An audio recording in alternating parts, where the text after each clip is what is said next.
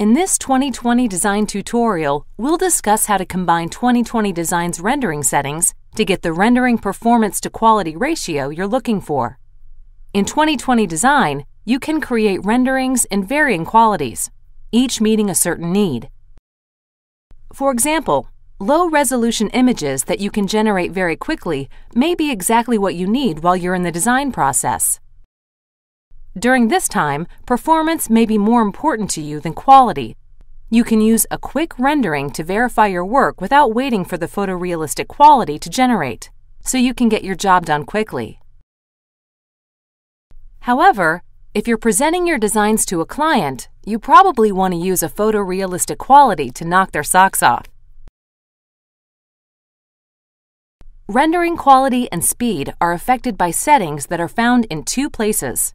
The first is in the Rendering Performance settings in the Preferences menu, and the second is in the Navigation toolbar in the Rendering Presentation window.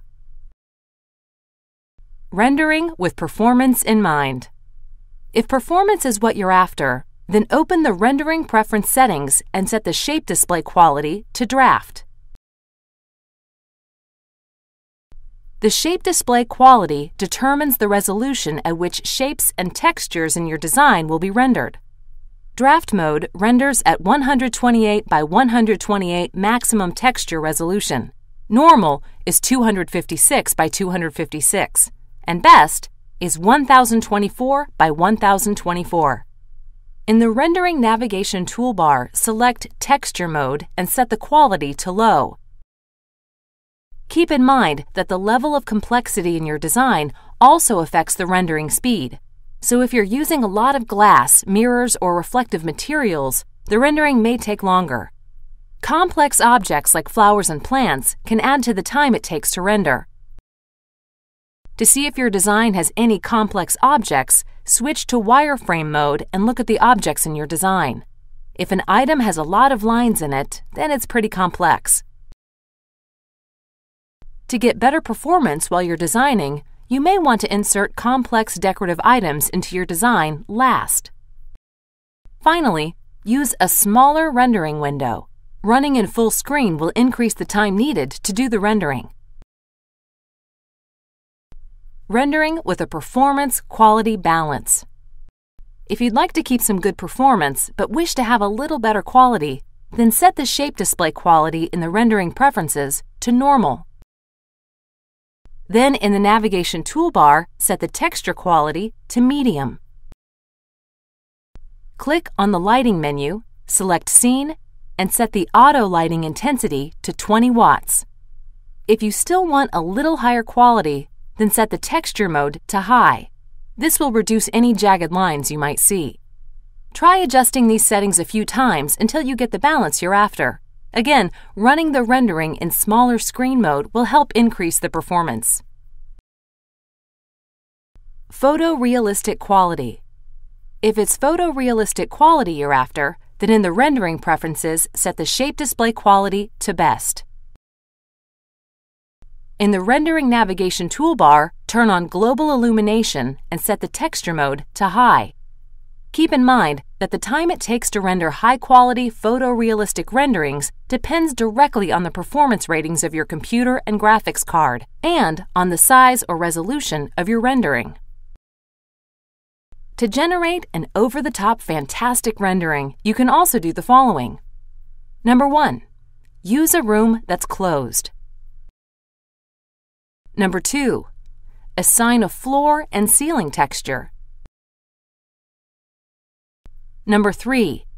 Add at least one window to your design and use the Rendering Navigation toolbar to carefully place the sun so that you get sunlight through window openings and into your design.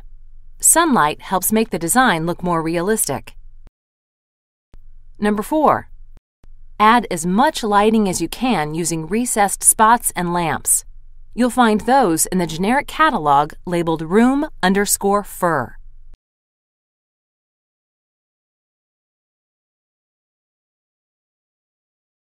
Or you can use the lighting wizard to place lights. Make sure to turn off the Auto Lighting Intensity option to get a more realistic effect. To do this, click on the Light Effect button in the navigation toolbar and select Scene from the Light Mode list. Then select Off from the Auto Lighting Intensity dropdown. Number 5. Add decorative items from the catalog labeled Room_Deck, or use the Auto Deco feature.